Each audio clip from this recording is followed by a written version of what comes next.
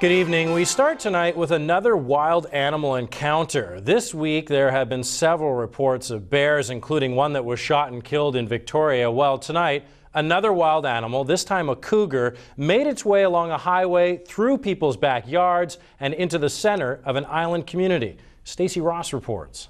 I heard what I thought were 2 rifle shots and then another shot shortly thereafter. The shots were fired here, steps away from the Sidney Pier Hotel, killing a young cougar. It was around 12:30 this morning that our officers were called to the McTavish interchange area of Highway 17, where a member of the public had called and cited a cougar in that area. Our officers attended, they found the cougar and followed it to this downtown Sidney area.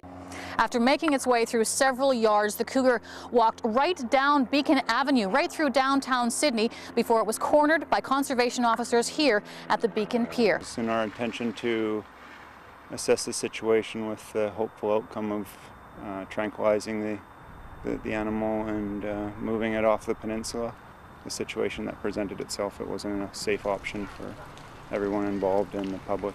The cat that died quickly and humanely on these rocks is believed to be the same juvenile male appearing in this surveillance video, recorded at a home adjacent to Horth Hill Park in North Saanich. Officials believe the cougar to be the only one in the area. They had been tracking him for a month. Starting to get seen, the increasing number, and to me that suggests that it was starting to get more comfortable with being in around people, which again raises some red flags with us. How do you feel about the idea that a cougar was walking right down Beacon here? It's scary. Yeah? I have a 9-year-old, so I'm glad it's done. Yeah. It doesn't worry me too much because I feel that if you don't bother it, it's probably not going to bother you. Well, I just wonder why it keeps happening, the bear and the cougar, and is there something that we should know? Is there something we're doing wrong? What do you think about the idea that a cougar was right in a busy place like this? That would be scary.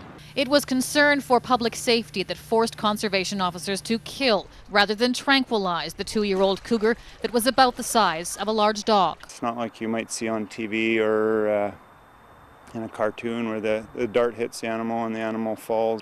On impact of that dart, it will spook and it'll run off. We take on this job, me and my colleagues, to protect wildlife, and it's unfortunate that